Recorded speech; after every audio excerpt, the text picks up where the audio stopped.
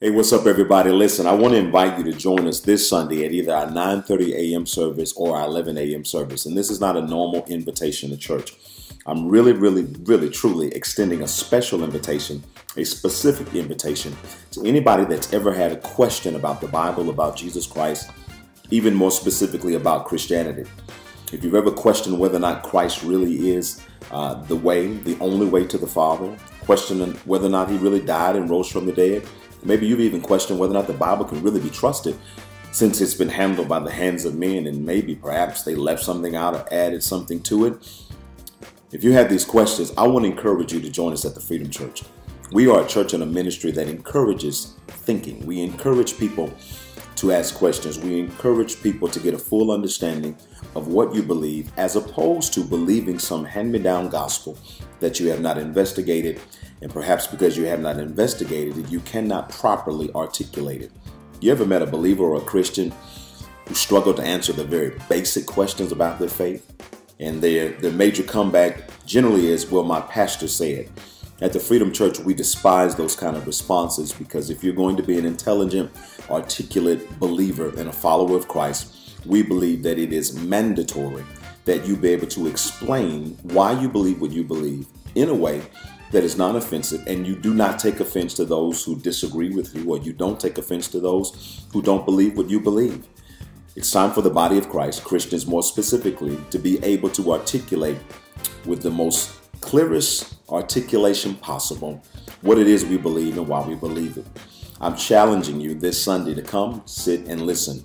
We're taking 3 of the top questions that millennials are asking, and these are age-old questions. They aren't new, but they continue to come up because there's a searching going on. There's a generation who wants to know the truth, and they don't want to be misguided, but they don't want to be misled either. And I think it's our responsibility as the body of Christ to provide these kind of answers. So this Sunday, both services, 9:30 a.m. and 11 a.m., I will be teaching from the 3 top questions millennials are asking. Question number 1, if Christianity was used to keep black people submissive, why should we follow it? Question number 2, can I believe in God and not the Bible, which was written by people who have probably changed it or left things out? And question number 3, other than the Bible, is there any proof to all that is talked about in the Bible? Because all we're really getting is passed down information. Those are the 3 questions from the millennials that we're going to be dealing with this Sunday.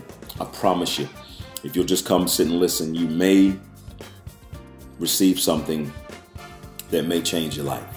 You may hear something that might encourage you to take a different direction. It may fortify your faith.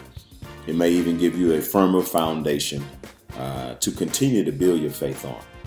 I'm telling you, I'm excited about this Sunday. Excited about answering these top 3 questions. And who knows, if this goes well, we may take a few more questions and do this again in a week or 2 after Mother's Day. Join us. The address is 828 North Houston Road, Warner Robins, Georgia. 2 services, 9:30 a.m. and 11 a.m. We start promptly. Service normally lasts 60 minutes to 75 minutes, and I promise you, you will be blessed. 90% of our congregation dresses casual, and when I say casual, I literally mean blue jeans and t-shirts. So having something to wear specifically to church is never an issue at the Freedom Church. Come as you are, but come willing to hear, to learn, to expand your thinking, and to have somebody explain to you from a biblical perspective, from a historical perspective, and from a scientific perspective why we believe what we believe as Christians, why African Americans and blacks can follow Christ in spite of those who use the Bible to perpetuate slavery and keep black people submissive. And last but not least, how you can trust the Word of God to know that it is the inspired Word of God, even though it has been handled by the hands of men. I'll give you proof. I'll give you evidence where you can understand why it can be and should be trusted, because it is the legitimacy of God's voice, the legitimacy of God's insight, and the legitimacy of God's perspective. I look forward to seeing you this weekend. Don't miss our services. You will be blessed. 9:30 a.m. and 11 a.m. Hope to see you there.